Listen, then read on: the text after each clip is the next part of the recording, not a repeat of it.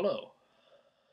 Well, today I will give my final retrospective of the final installment of the Star Wars prequels. And from this box set, again, talking about Star Wars Episode 3 Revenge of the Sith. A film even people who are not fond of episodes 1 or 2 or both, even they say it's good. And I love this, and I think this film is the best of the prequels. Um, I think the story just got better with each film, and that's that's one thing I always look at for films, and particularly a series of films. I hope the story, if there is one, gets better with each installment. Um, and with this, I think the prequels really succeed in that, and the way it ties up with to Episode 4 is really incredible, and I love it. Um, I don't know. I mean, uh, the way everything turns out with Obi-Wan and Anakin fighting at the end, and also the duel with uh, uh, Yoda and Sidious. And also, I didn't even say in episode for the episode 2 one, Count Dooku. I meant to, but I wanted to focus a lot on the whole dialogue and stuff and how all that, because overall, like, I don't know, people really praised Christopher Lee's performance. And I even mentioned Darth Jar Jar, but I also did want to expand, but I don't know, I didn't want to keep. I always want to try and make these videos as short as possible, but I sort of ramble and I on about one thing, and then my brain switches to another, and I apologize. But hold off for episode 3 for one moment. But Count Dooku, yeah, he kind of comes out of nowhere. No mention in episode 1, no hint of Qui-Gon's master turning to the dark side. But then again, I guess maybe after his death he could have, but that isn't necessarily explained in episode 2, at least not the film.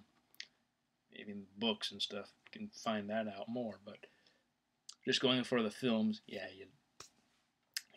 he comes out of nowhere.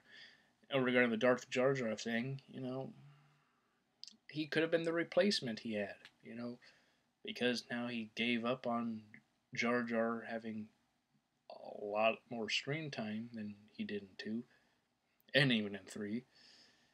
George Lucas needed another villain. So instead of having a big reveal that could have been better than I Am Your Father, he had Christopher Lee come and become Count Dooku. And he was really good. Even with the lack of character development, or even, some that criticize that as the character, or at least how the character was handled, was lack of story development or character development and lead up to the character being this big surprise of a guy who's, you know, working with the Sith, but was with the Jedi, and then also how what he says to Obi-Wan Kenobi when he was being held on Geonosis, how when you actually listen to how he's saying how things are going and things are in motion, and uh, wanting Obi-Wan to join him to help take down the Sith, but Obi-Wan not believing it at all. You know, you know,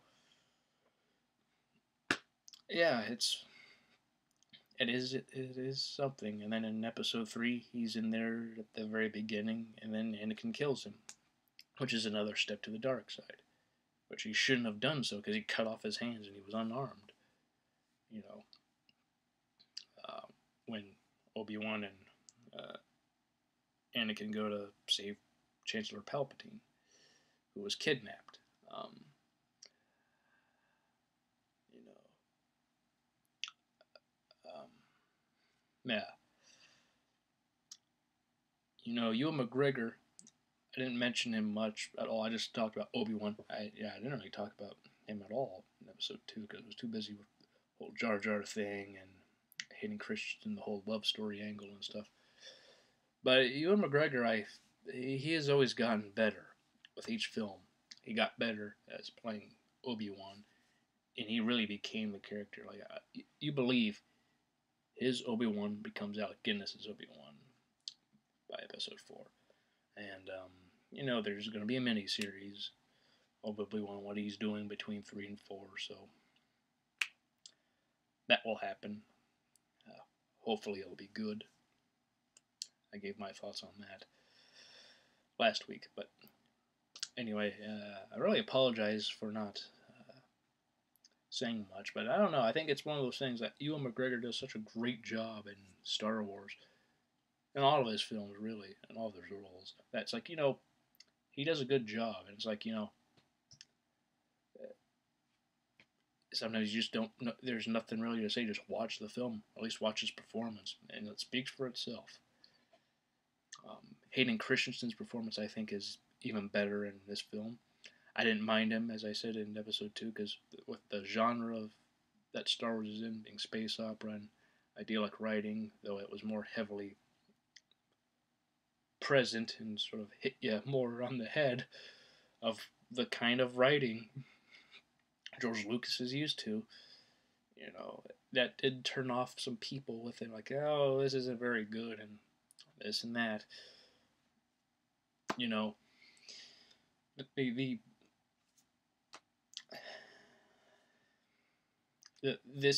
The writing here is a lot better. There are some romantic moments with Padme and Anakin. Again, they may not be the very best, but I think they're handled better. Also, they're now husband and wife, got married at the end of episode 2. And you see him, his performance, Hayden Christensen's performance is better. Particularly when you see moments where he doesn't talk. I've noticed that people say he's really great in Star Wars when there's moments where he just doesn't talk. But I think he's actually great in Star Wars, honestly. I mean, and even episode 2, he's really good. If there's anything, it gets awkward when he's with Natalie Portman because of how the characters bounce off of each other with dialogue. It can turn off some people in terms of the believability. That's what I mean by turning off. I don't mean like, but it can turn some people away from the story because of how hokey or cheesy the dialogue can get. But that also sort of is like, that's sort of also a charm to Star Wars. Hayden Christensen did a lot better, as did Natalie Portman. I think even though she's not really in the action as much as she was in episodes 1 and 2 because she's pregnant, and also the way he reacts to her saying she's pregnant is how anybody would really react to that. He's like, that's wonderful. But there's obviously a concern because he's a Jedi and he's first off, he's not supposed to have any emotions. He's not supposed to feel love and all that. But also now he's gonna have a child.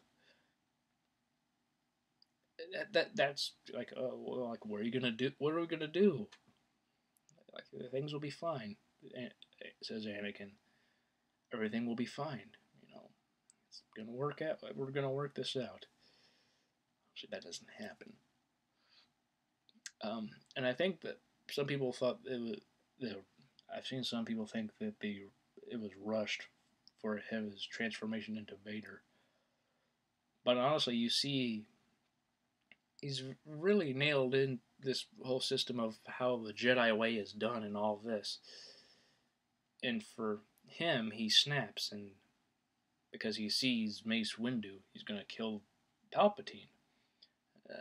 He's a Sith Lord. That's revealed. And how he's too dangerous to be kept alive, but Anakin says he must stand trial, and he must live, and all this. And how there's like this, not the Jedi way to just kill someone, like that. So seeing this and how like, oh, there is no difference between a Jedi and a Sith, essentially is what he seems to conclude with that. With Mace Windu going to kill Palpatine, there's no difference between the two. So who's to say I can't go to the dark side to try and learn how to save Padme's life? Because he has nightmares in this film about her dying during childbirth. Just as in the previous film, he had visions of his mother being tortured. Now it's his wife he sees dying in his dreams, and he doesn't want that to become a reality. And he's doing what he can, and it's actually sad to see how Anakin's a good man, but he then does terrible things. All for something that's, when you look at it, it's he wants to save his wife. He wants to live with his wife. He wants everything to be fine and have a normal family and be able to do just so many, is what a normal family would do. But because of all these things that happen, he goes to the dark side, and he makes a terrible decision. But it's also what needs to happen because of the original trilogy. If this didn't happen, then the OT is like, well, what was this trilogy for? He's supposed to become Darth Vader. So it might seem to be a bit rushed, but in the grand scheme of things, when you actually look at it from the big picture, there were certain things installed into, not installed, but nailed in, like sort of nailed into him about this is the Jedi way. Do this, do that. Don't do this. Don't feel this emotion. Don't feel that emotion. This and that. And all these things conflict him because he wasn't a baby when he wasn't raised to be a Jedi from being a baby. He was 9 when he went to Coruscant and all that to become a Jedi. And all of that culminates into how everything happens in the original trilogy. Things begin to get set up in episode 2 with him killing the Tusken Raiders and being angry, and then wanting to save his wife. That's what leads him to the dark side, and to see how to see how Anakin and Obi-Wan's friendship and relationship as brothers and everything turns out, and just to see how much they loved and respected each other like brothers, and then for all that to fall apart in the end, it's very sad. And then to see Ewan McGregor give the performance he does at the end when he's saying to him that he was the chosen one, and he was, said he's supposed to destroy the Sith and not join them, and all that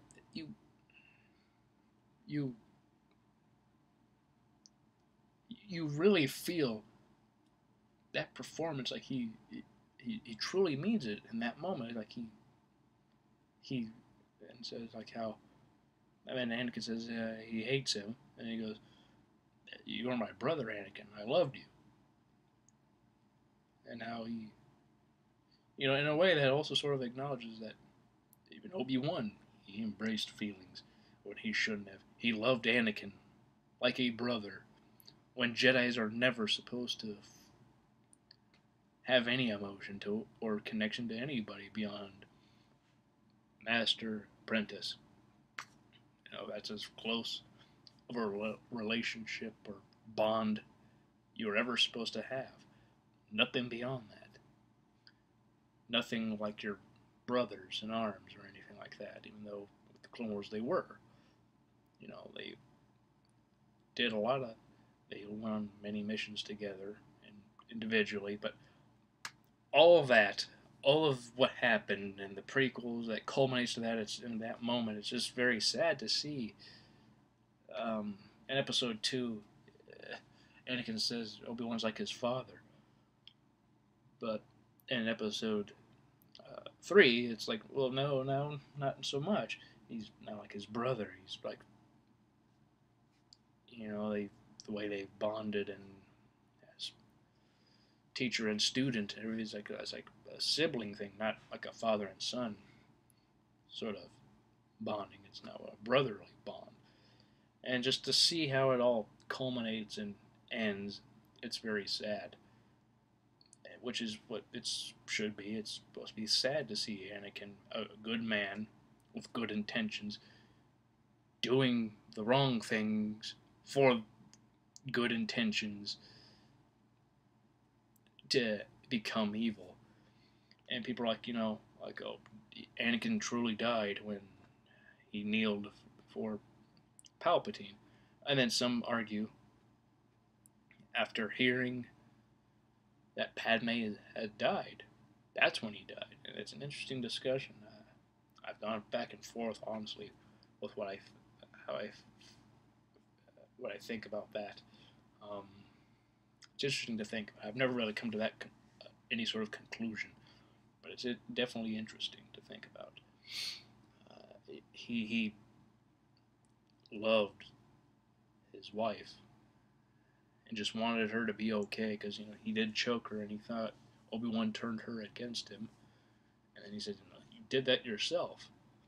Like all these things were. He told her how he killed young ones, young Jedi, and how he saw recordings of it, and how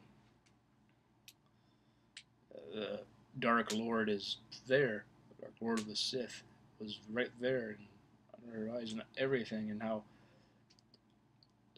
everything culminated into how it did, and it is quite sad to see. In many ways, it's unfortunate how all of that happened, and also in a way, it's also necessary because also we have 4 through 6. This has to happen. Padme was not in the original trilogy. She has to pass away after she gives birth to the twins. She says to Obi-Wan, "There's still good in him," and then she dies, and that's sad. It's sad that that's and her final thought was about him, and you can argue Anakin's true final thought was of his wife, and then he was angry that hearing she died, and also some say how would Palpatine know she died? It never was broadcasted yet that to the galaxy she had passed away. How would he know? And there's people saying how Palpatine drained her life. He drained her life using the Force and then gave it to Anakin because he was dying. And no matter how well that suit could be, no matter how that would be built and would help Anakin to survive, he was dying, got his all but one limb cut off. He was burnt. He was dying. Needed some sort of assistance to live. So Palpatine drained the life out of Padme and gave that to Anakin through the Force. And then he fully embraced being Darth Vader. And after that, and so in a way, what Obi-Wan does say to Luke in Episode 4, that Darth Vader betrayed and murdered his father, Luke's father, is true. Yeah, it's like, some say there's some inconsistencies with this trilogy, with the originals. I don't think there are a whole lot. I think some, I'm not saying there are none. It's not completely consistent of what is said or done in the prequels, or in the original trilogy. But I think in a way, if there are. I think they're really like they're sort of blown out of proportion in a way, if that makes sense. Like they're just made out to be, seem to be bigger problems than they really are. And yeah, that's it. It's just, it is what it is, I guess. You either love the prequels or you don't. I love them all. I've done my best to try and say why I love them in each of these uh, installments, and maybe I should have done all this months ago, but I wasn't thinking. I just wanted to do the Phantom Menace and talk about that and how I enjoy it. But then I thought later on maybe I should do episodes 2 through 6, since I haven't really talked about those individually, and I'm going to talk about 9 when it comes out. So I thought, you know what? Why not just do the rest of the prequels and then the original trilogy. I hope you'll forgive me for any and all scatterbrain I have been for these 2 videos. But I really wanted to get them out because I really enjoy these films. I love Star Wars. I want to see Star Wars continue to be good. And I'm not the biggest fan, as you know, of the sequel trilogy. Can Episode 9 be good? Sure, it can be. I don't know if it will be, obviously nobody does. I hope to be entertained. I will say that. Then again, I hope that's my hope for every single movie I ever go and watch. I want to be entertained, regardless if I'm moved as I watch the film. That's completely different, honestly. That's like a bonus, if anything else. That's a bonus that I moved. In Star Wars, the first 6 in particular, I always love the story. I love the characters. I love how the original trilogy and the prequel trilogy they come together, and if you watch them 1 through 6, you can see the story unfold. And there are a whole lot of inconsistencies, I don't think. But maybe you do. Maybe you're not fond of the prequels. Maybe you just like the original trilogy. Maybe you like the original trilogy and the sequel trilogy so far. Maybe you like everything of Star Wars but the prequels. If so, I hope you enjoyed this video at least. And the previous ones. Well, these retrospectives for the prequels. And yes, these probably could have been a lot better and more in-depth, but I don't want to bore people. I don't want to take up too much of your time and make you think, oh, well, this guy just shut up. This is annoying. I don't want that. I just want to give my thoughts. So many other people do, so why can't I? And I think video is the best format for myself to do so. And I hope you found this to be enjoyable in any way. Maybe informative, but I don't know how it would be. Some of the stuff you probably already knew. You've watched the movies, but maybe your perspective was different from mine. Maybe you don't like it, or maybe you like this film for different reasons, or the other prequels for different reasons, or you don't like them. I don't know. Everybody has different thoughts on it, and next week I won't do the original trilogy just yet. I want to save those for November, because I don't know. I watched a new movie and I want to talk about that soon. That's other stuff, but and in October I want to just talk about all horror films. I want to talk about horror movies. Been wanting to do that for a long time, and I'm just gonna finally do it. For 4 weeks in October, 4 Fridays, I'm going to talk about some horror movies. So I got Star Wars fix for a while out of the way in November. Hope you'll want to see that again, Star Wars again. So hope I haven't wasted your time too much here. Um, but just want you to know that, again, like October, yeah, yeah, it's coming up, and yeah, I just hope you'll appreciate the little break I'll give you for it. So it's not completely just Star Wars. So anyway, I hope you will all have a good day, have a good week, have a good weekend also, and I hope you'll all just, yeah, have a good time doing whatever. Hope you enjoyed this video. Apologies again for the almost half-hour video, but you know me, I tend to talk a lot, and hope you forgive me. So with all that, thank you for watching, and I'll see you next time. Bye.